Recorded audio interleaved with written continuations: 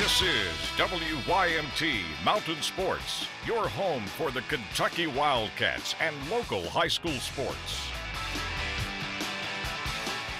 She is fast, and she is looking to make the U.S. Olympic team. Former Kentucky Wildcat Kendra Harrison on the track tonight out at the U.S. Olympic track trials in Eugene, Oregon. Quarterfinal 100-meter hurdle heats. Harrison in lane 4. She needed a top 3 finish to automatically qualify for tomorrow's semifinals, and look at her go. She smoked it. Clears all 10 hurdles in 12.57 seconds and wins her heat. And how do you hope this dream unfolds for you here in Eugene? Man, you know, if it's in God's glory, I really want to make the team. I really think that I have what it takes to make the Olympic team, and I definitely want to represent USA.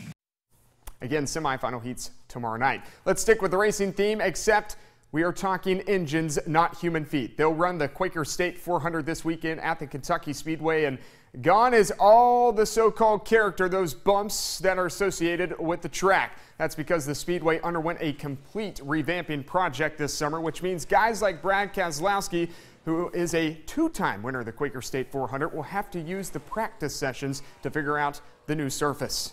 When they repaved it, they changed 1 and 2 dramatically. And 1 and 2, it kind of feels more like almost Kansas. It's really fast. In the Xfinity cars, we can run wide open through that corner. We weren't even close to that before, I can tell you. I think you'll be able to run closer to guys, but exit of the corner will be tough. Carrying speed off of turn 4 is going to be tough, like Brad's saying.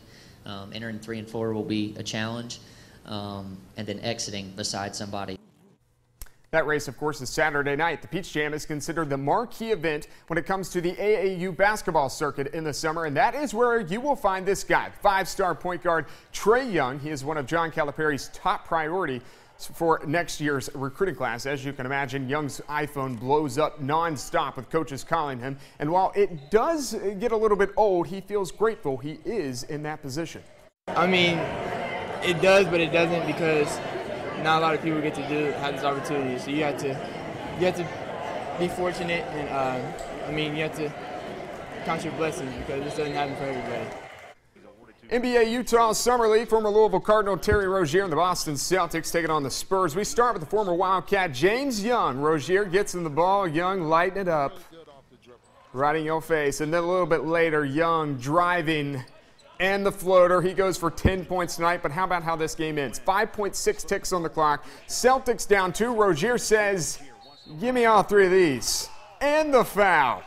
Rozier from way downtown, bankage there, plus the foul. He would miss the free throw with 1.8 left, but it was enough to be the game winner. He goes for a game-high 23 points, and the Celtics go 3-0 in the Utah Summer League. Also tonight, Trey Lyles and the Utah Jazz, they finish the Summer League with no wins. They finished 0-3 with a loss to the 76ers. Lyles, though, had another great night, 22 points, 8 rebounds. Now they shift gears, of course, to the Las Vegas Summer League, where they will play the Grizzlies Saturday night. A little bit earlier today, out at the Orlando Summer League, Alex Poythress and the Magic Blue Squad got their first win over the Dallas Mavericks. Poythress goes for 10 points in just over 8 minutes of actual playing time. The other former Cat on the floor, Marcus Teague, dropped in 14 points and dished out 5 assists. In case you missed it last night, Dwayne Wade leaves South Beach for Chicago. The deal reportedly worth $47 million over the next 2 years. Wade joins former Kentucky Wildcat Rajon Rondo, who is also with the Bulls.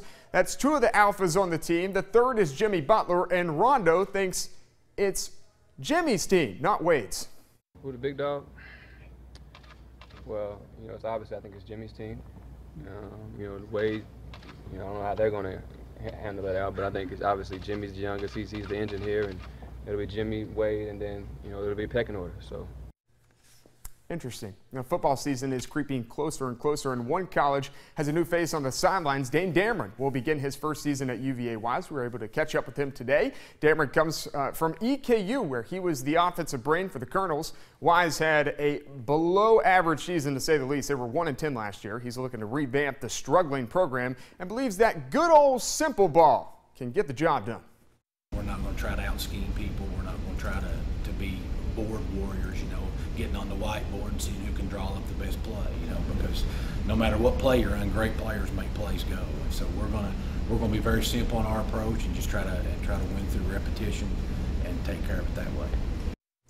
One last note, Adam Duvall will participate in the Home Run Derby. So we've got a Reds All-Star out there. That's sports, and we will be back.